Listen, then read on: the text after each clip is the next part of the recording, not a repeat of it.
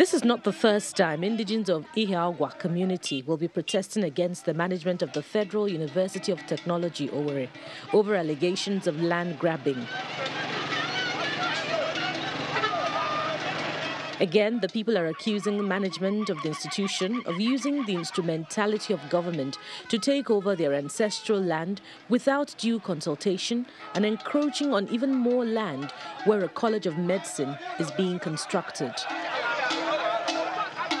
The community is asking the federal government to intervene while also giving the school a 30-day ultimatum to relinquish part of the land in question. We are not happy that FUTO are going to claim our land. 1982, when they came to Mboke, we were not paying compensation.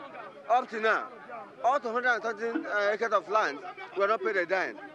That's why my youth are angry, my women, all the whole community are angry about it. Both Mulen village and Mboke village, we are not happy.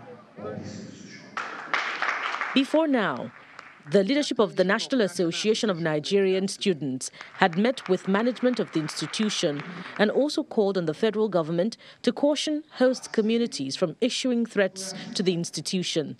The attention of National Association of Nigerian Students has been called upon to some element who are encroaching to the land of this university.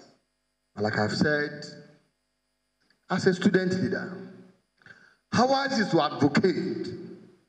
And that advocacy will start from this land because FUTO need more land for development.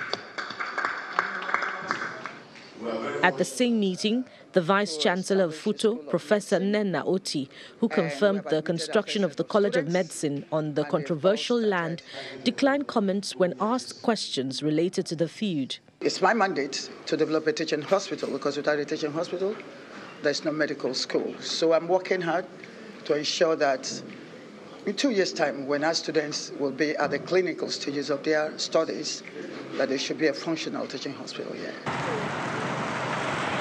The crisis between FUTO and its host community has lingered for a long time. The people are calling on the federal and state governments to find a resolution acceptable to both parties.